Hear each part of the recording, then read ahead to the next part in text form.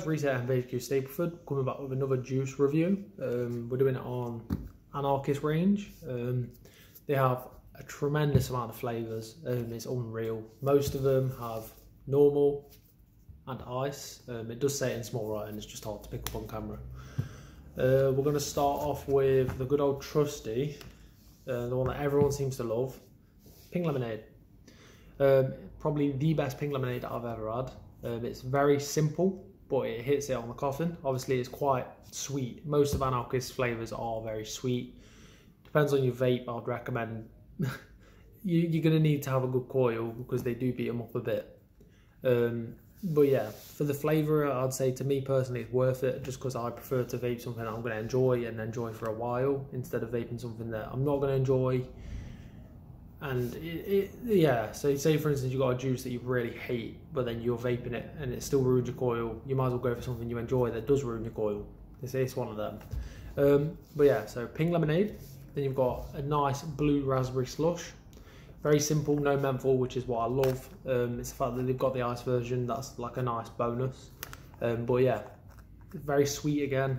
All the flavours that I'm going to say are very sweet, so just be warned. Then you've got the cold version of their strawberry.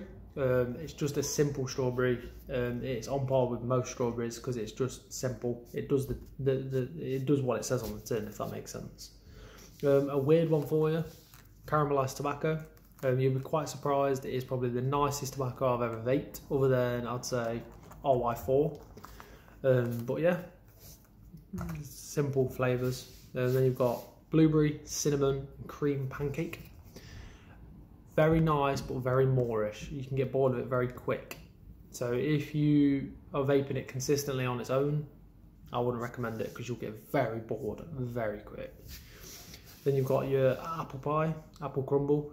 I've not vaped this one myself just because I'm not massive into my apples and stuff like that. But from what I've heard from like reviews and what people have said for coming in the shop, it's very nice. But once again, it's a dessert, so it just get very moreish very quick.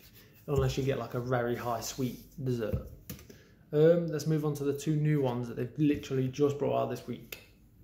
So this one we've been waiting for a while. It is a better take on the pink lemonade. It is a strawberry watermelon gummy beer, pretty much. Extremely sweet, but you can see what they're going with it. Like the watermelon complements the cherry, if that makes sense. Obviously the ice version is just a coloured version of it. I would say if you like your ice, this would be a nice flavour. If you don't, then the opposite. This is a very nice flavour. It's literally a case of what you prefer. The other new one is these two. I can't exactly remember what flavour they are. They are orange, mango and citrus, so more citrus flavours.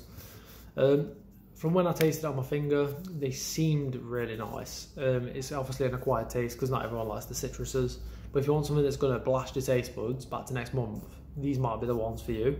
Obviously you've got the normal, then you've got the ice, so you've got the cold version of it if you really want it.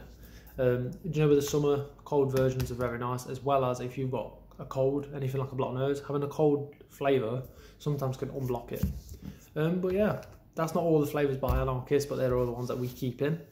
There is plenty more. There's like a really nice grape, there's all sorts. But if you guys want to keep seeing these, obviously make sure to smash the like and subscribe. See you in a bit. Peace.